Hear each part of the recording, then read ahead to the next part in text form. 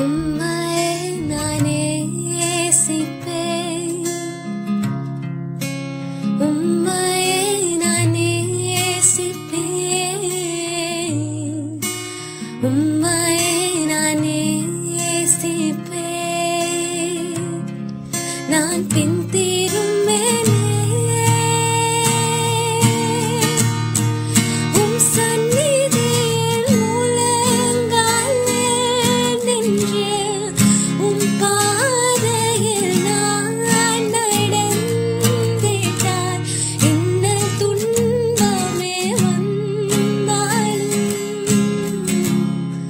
நான் பின் திரும்பேனே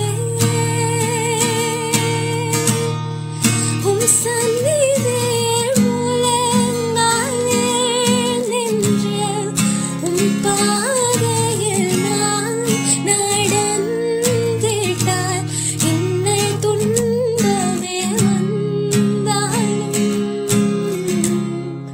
நான் பின் திரும்பேனே. Praise the Lord. கர்த்தரும் இரட்சகருமாகிய இயேசு கிறிஸ்துவின் நாமத்தில் உங்கள் யாவருக்கும் என் அன்பின் வாழ்த்துக்கள். யோவான் எழுதின சுவிசேஷம் 21 அதிகாரம் 15, 16, 17 வசனங்கள் இப்படியாய் சொல்கிறது.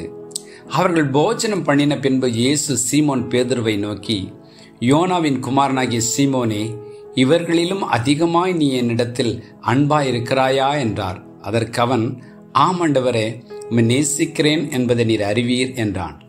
அவர் என் ஆட்டுக்குட்டிகளை மேய்ப்பாயாக என்றார். இரண்டாம் தரம் அவர் அவனை நோக்கி, யோனாவின் குமாரனாகிய சீமோனே, நீ என்னிடத்தில் அன்பாய் இருக்கிறாயா என்றார். அதற்கு அவன், ஆம் ஆண்டவரே, உம்மை நேசிக்கிறேன் என்பதையும் நீர் அறிவீர் என்றான். அவர் என் ஆடுகளை மேய்ப்பாயாக என்றார். மூன்றாம் தரம் அவர் அவனை நோக்கி, யோனாவின் குமாரனாகிய சீமோனே, நீ என்னை நேசிக்கிறாயா என்றார்.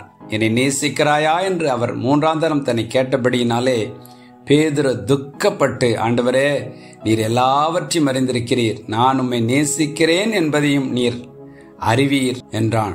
இயேசு என் ஆடுகளை மேய்ப்பாயாக என்றார். John 21:15-17. So when they had eaten breakfast, Jesus said to Simon Peter, Simon, son of Jonah, do you love me more than these? He said to him, Yes, Lord, you know that I love you. He said to him, Feed my lambs. He said to him again a second time, Simon, son of Jonah, do you love me? He said to him, Yes, Lord, you know that I love you. He said to him, Tend my sheep. He said to him the third time, Simon, son of Jonah, do you love me? Peter was grieved because he said to him the third time, Do you love me? And he said to him, Lord, you know all things. You know that I love you. Jesus said to him, Feed my sheep. பாருங்கள் பிரியமானவர்களே, இயேசு கிறிஸ்துவின் சீடர்களில் அதிகமான வைராக்கியத்தோடும் அதிகமான தைரியத்தோடும் இருந்தவர் பேதுரு. அவர் இயேசுவுக்காக எதையும் செய்ய துணிந்திருந்தார். அவரை கர்த்தர் சீடராக தெரிந்து கொண்ட நாளிலிருந்து அவருடைய வாழ்க்கை நாம் பார்க்கும் பொழுது எல்லாவற்றும் ஒரு துணிவு, எல்லாவற்றிலும் ஒரு வேகம், எல்லாவற்றிலும் ஒரு வைராக்கியத்தை நம்மால் பார்க்க முடிகிறது. அந்த இயேசுவை சிலுவையில் அறையும் முன்பதாக அவரை அவர் 3 முறை மறுதலிக்கிறார். அப்பொழுதும் பேதுருடைய இருதயம் உடைகிறது, மனம் கசந்து அழுகிறார்.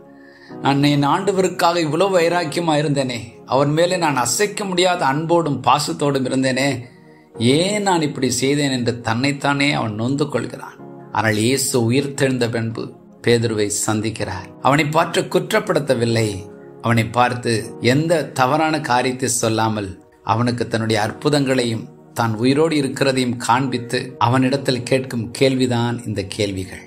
அப்பொழுது அவன் சொல்லுகிறான், ஆண்டவரே, நான் உம்மை நேசிக்கிறேன், இவர்கள் எல்லாரை காட்டிலும் நான் நேசிக்கிறேன் என்று மறுபடியும் சொல்கிறான். அப்பொழுது கர்த்தர் அவனுக்கு ஒரு பெரிய பொறுப்பை கொடுக்கிறார். என் ஆடுகளையும் என் ஆட்டுக்குட்டிகளையும் நீ மேய்ப்பாயாக என்று சொல்லி, இன்றைக்கும் இயேசுவை நேசிக்கிறேன் என்று சொல்லுகிற ஒவ்வொருவருக்கும் ஆண்டவர் ஒரு பொறுப்பை கொடுக்கிறார். அந்த பொறுப்பை உண்மை மொத்தமாய் நாம் செய்யும் பொழுதுதான் அவரை நேசிக்கிறோம் என்பது உறுதியாகும், அது உண்மையாக வெளிப்படும். பிரியமானவர்களே, இயேசுவை நேசிக்கிறேன் என்று சொல்லியும் நாம் இன்னும் நம்முடைய சொந்த காரியங்களில், துணிகரமான பாவங்களில், நம்முடைய சுயபோக இஷ்டத்தின்படி வாழ்ந்து கொண்டிருந்தால் அவரை நேசிக்கிறேன் என்ற வார்த்தை அர்த்தமற்றதாய் மாறிப்போகும். ஆகவே தான் தேவனுடைய வார்த்தை சொல்லுகிறது, மத்திய எழுதின சுவிசேஷம் 10 அதிகாரம் 37 வசனம், தகப்பனையாவது தாயையாவது என்னிலும் அதிகமாய் நேசிக்கிறவன் எனக்கு பாத்திரன் அல்ல. மகனையாவது மகளையாவது என்னிலும் அதிகமாய் நேசிக்கிறவன் எனக்கு பாத்திரன் அல்ல. Matthew 10:37. He who loves father or mother more than me is not worthy of me, and he who loves son or daughter more than me is not worthy of me. ஜெபம் பண்ணுவோமா? ஆண்டவரே, நான் முழு இருதயத்தையும் உமக்கு கொடுக்கிறேன். உம்மை நேசிக்கிறேன் என்று நான் சொல்லும் பொழுது நீர் கொடுக்கிற பொறுப்புகளை நாங்கள் உண்மையும் உத்தமாய் செய்ய பலன்தார். அதே நேரத்தில் உம்மை தவிர எங்கள் வாழ்க்கையில் அதிகமாக நேசத்தை எதன் மேலும் யார் மேலும் வைக்காதபடி எங்களை காத்துக்கொள்ளும். இதோ நாங்கள் உம்முடைய சார்ந்து வாழ்கிற ஒரு உண்மையான வாழ்க்கையை உம்மை நேசித்து சத்துருவின் கிரியைகளை விட்டு விலகி எங்களுக்கு கற்றுக்கொள்ளும். இயேசுவின் நாமத்தில் பிதாவே, ஆமென்.